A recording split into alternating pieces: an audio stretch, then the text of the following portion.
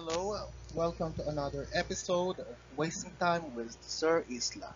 Today we are going to discuss structure analysis, prefixes, suffixes, and root words.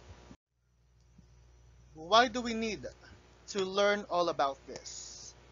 The larger your vocabulary, the more successful you're likely to be in school and in your career. This lesson explains a particular tool for increasing your vocabulary, using the parts of a word to unlock its meaning.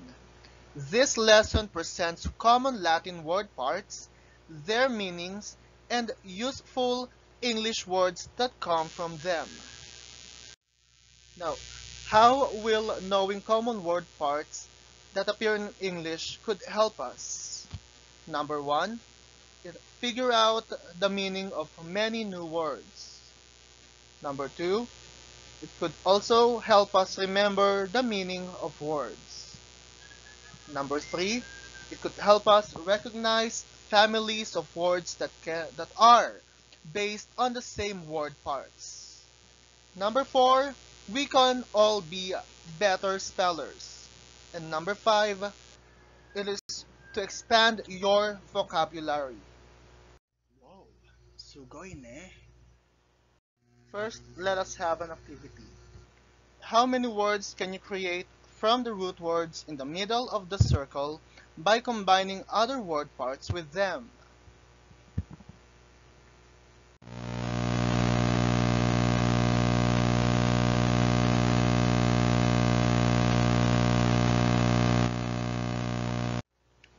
Report, revert, respect, export, comport, import, so on and so forth. Let us see what you can come up with this time.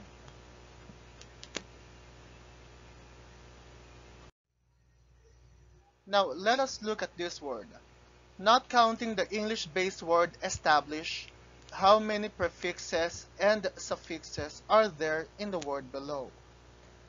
Anti-disestablishmentarianism. Again, anti-disestablishmentarianism. Let us see.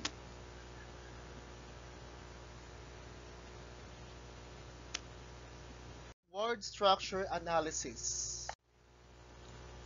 Now, it is using the structure or parts of a word to figure out the meaning of that said word. Word parts help you understand and remember the meaning of a word. Compound words consist of two words put together, such as roommates, countertop, and mailbox. Some word parts come from the ancient Latin and Greek, and each of these word parts have its own special meaning. Let us talk about word parts, which is the center of this lesson. We have three, and those are the prefixes, the roots, and the suffixes. What are prefixes? These are word parts that are attached at the beginning of a base or root word. Prefixes have meanings, and they add their meanings to the meaning of the word in which they are attached. Now, what are roots? These are the base words to which other word parts are added or attached to. Each root word has a specific meaning. Often, a family of related words come from the same root word. An example of this is the Latin root word eject, which means to throw. So if we have the word eject, we have throw out, inject, throw in, and reject, throw back or refuse. In these three words, we can see that the central meaning of the words is the word throw. Suffixes. They are added at the end of the base word. Some suffixes have specific meanings, such as full, which is full of whatever the root word says, such as joyful, and or. It means a person who does the root word says, such as inventor or the one who invents. Let's go back to talking about prefixes. Some prefixes create words that mean the opposite of the base word. And some prefixes pertain to time. Other pertains to place or location, such as above or below. Still other prefixes indicate number of quantities. May that be mono for one, tri for three, etc.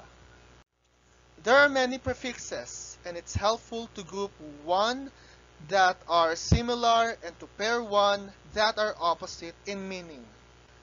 Prefixes that appear in more than one section below have more than one meaning. And some common prefixes, such as they, are not included because they have several meanings. For example, they can mean many things, including to do or to make the opposite of. Deactivate means the opposite of activate. Decode stands for the opposite of code. To remove or remove from, which is deodorize or to remove the odor of. And the other one is deduct. And out of, deplane or out of the plane, depart or not part of something. Let us discuss the prefixes that mean not. Negative prefixes are among the most commonly used prefixes. When they are added to words, they create a meaning that means the opposite of the base word or the root word. For example, adding the prefix "un" to the word kind creates the opposite word. Example is unkind, which is, of course, the opposite of the word kind. There are four negative prefixes. Of all prefixed words, the prefix "un" appears in a roughly 1/4 of them. Example, number 1, unhappy, unsafe, undo, unwrap, unbutton. Number 2, non, non-stop, non-fiction, non-drinker, non-fat, non-verbal. 3, disagree or disagreement, dissimilar, dislike, disable, disobey. 4, incorrect, indirect, inactive, injustice, inhuman. It can also appear as ill, im, or ear, as in illegal, immortal, impossible, and irresponsible.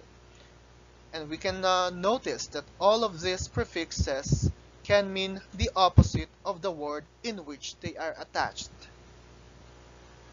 Certain prefixes give you helpful clues about where something is located or occurs. Earlier, you learned that the prefix "in" means not. It also has a second meaning. It means in or into or inside of something. For example, the word inhale means to breathe in.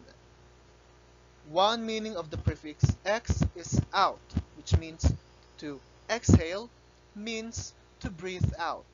Inhale, breathe in. Exhale, breathe out.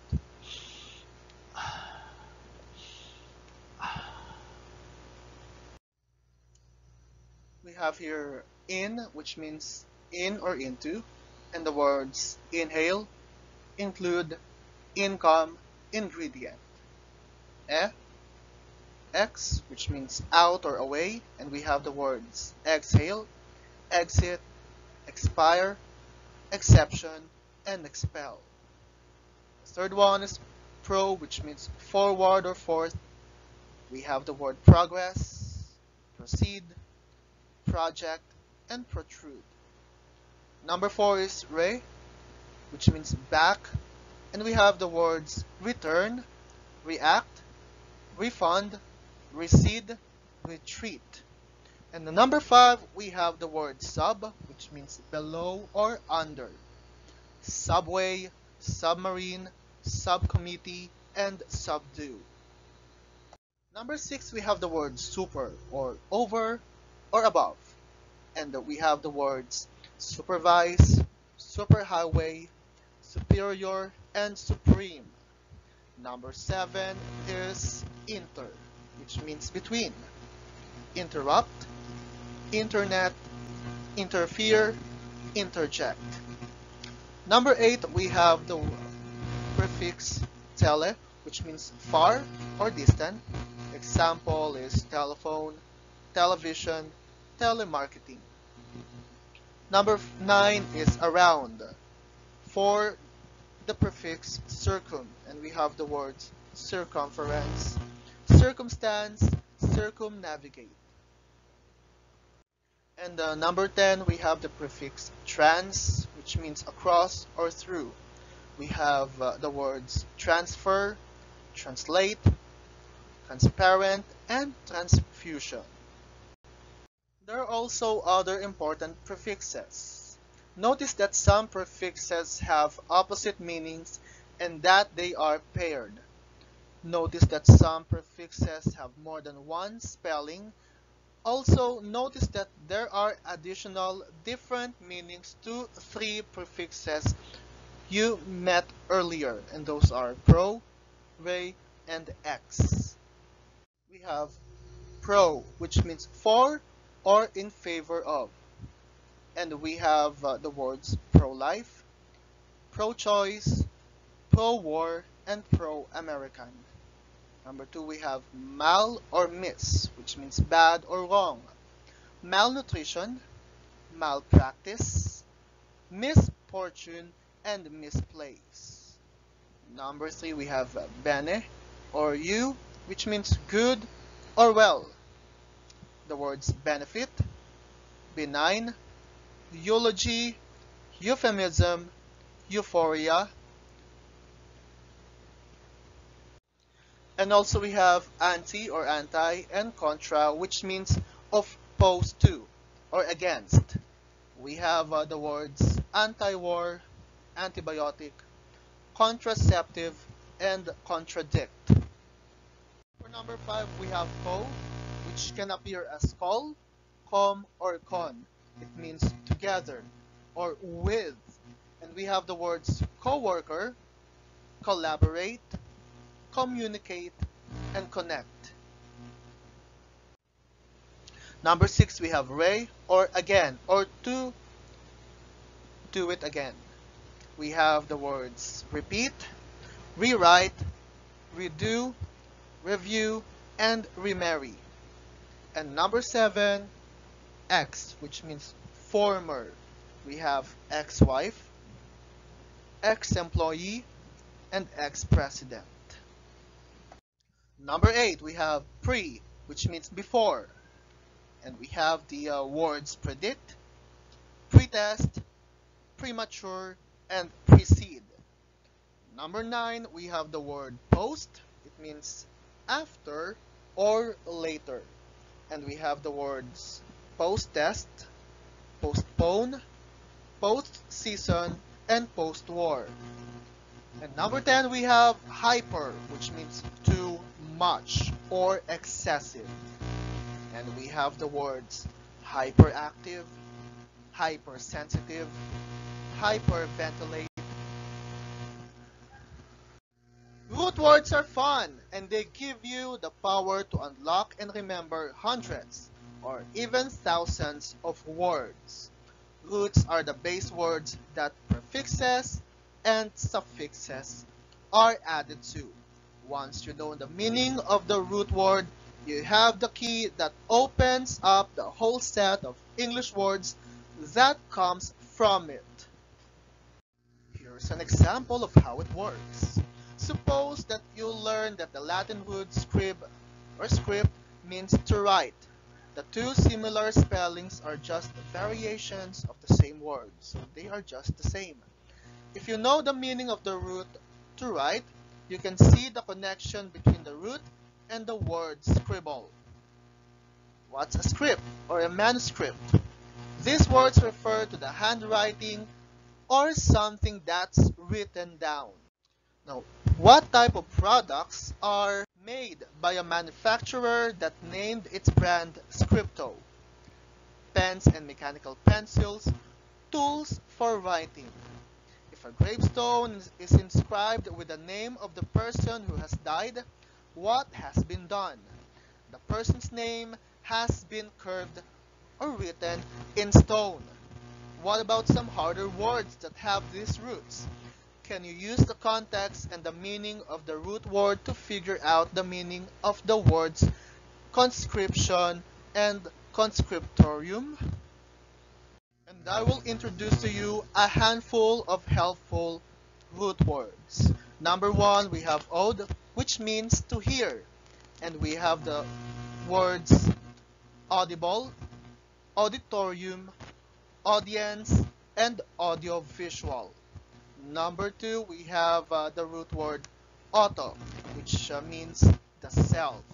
And in this one, we have the words automobile, autograph, autonomy, and autocrat. Number three, we have bio, which means life or living. In this one, we have the words biology, biography, biopsy, and bionic. Number four, we have cred. It means belief or faith. And we have the words credit, incredible, credentials, and credulous. Number five is dict. It means to say, to speak, or to tell. And we have dictionary, dictate, indicate, and predict. Number six, as we talked about earlier, we have eject, which means toss or throw. And we have the words reject, eject, dejected, and projectile. Number seven, we have the root word manu, which means hand, make, or do. And we have the words manufacture, manual, manicure, and manuscript. Number eight, we have mit or miss, which means to send or to put. And we have the words remit, transmit, emission, and the word mission. Number nine, we have pel or pulse, which means to push or drive. And we have the word repel and compel, expulsion, and propeller. Then we have port, which means to carry. And we have the words portable, import, export, deport, and support. Number 11, we have the word spec or speak, which means to see or look. Inspect, spectacle, despise, and circumspect. For number 12, we have the word tract, which means to pull or draw.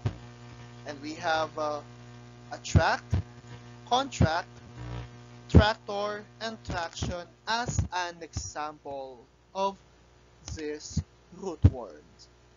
Number 13, we have ben, veen, or vent, which means to come. Examples of these are prevent, event, convene, and intervention.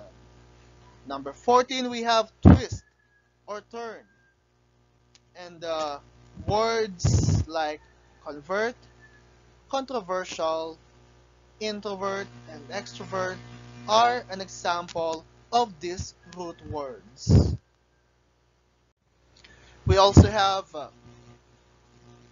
vid, view, and vis, which means to see or look. Examples of this are visible, review, video disc, vision, and revise. It's hard to earn money. Suffixes. A Suffix is a word part that is added at the end of the base or root word. In the dictionary, when suffixes appear as entry words, they have a dash in front of them. The dash reminds you that something comes before them. First one is the suffixes that indicate nouns. This means a state of, condition of, or quality of whatever the base word or root word indicates. First one is ans and ends, such as reliance, dependence. We also have dom, freedom or the state of being free, hood, such as adulthood or the state of being an adult, et or e, which has the words maturity, state or condition of being mature, and honesty, the quality of being honest, and the if, such as relative or the state of being related. Meant, and we have the word retirement or the condition of being retired. Ness, such as kindness, which is the quality of being kind, and the ship, such as friendship, which is the state or condition of being friends. We also have shun, and yon. And we have the words isolation, to isolate, suspension, to suspend, and last we have tude, and we have the word solitude, which is the quality of being solitary or alone. These are the suffixes that mean that the person who does the root word indicates. Er and or, we have leader, the one who leads, inventor, the one who invents. And ist, such as soloist, the one who does the solo. Number two are suffixes that indicate verbs and means to make whatever the base word indicates. We have ate, and we have the word automate, which means to make automatic. Ify, liquefy or to make as liquid. Socialize, for ice, and N for cheapen or to make cheap. Number three, there are also suffixes that indicate an adjective. For example, these suffixes means full of whatever the base word indicates. First one, colorful. For full, which means full of color. Us and eus, joyous, for full of joy. Eight, for fortunate, which means full of fortune. And E for roomy, which means full of room. These suffixes mean relating to or pertaining to whatever the base word indicates. Al for musical, pertaining to music. Ik for comic, pertaining to comedy. Ish or childish, which pertains to being a child. And if for corrective, which relates or pertains to being correct. For other adjective suffixes, we have able or able, which means able to be or to do whatever the root word says. We have the word reasonable or being able to make a reason of. And sensible, which means to make sense out of something. And less, which means without. Homeless means without a home. For the other helpful suffixes, we have li and illy, which means like, or in the manner of. We have friendly and sloppily for this. Ology, which means the study or science of whatever the root word says. Biology, psychology. And ism, which means the philosophy or belief in whatever the root word says. And we have terrorism and communism. Thank you, and let us see each other again for our next lesson. And goodbye.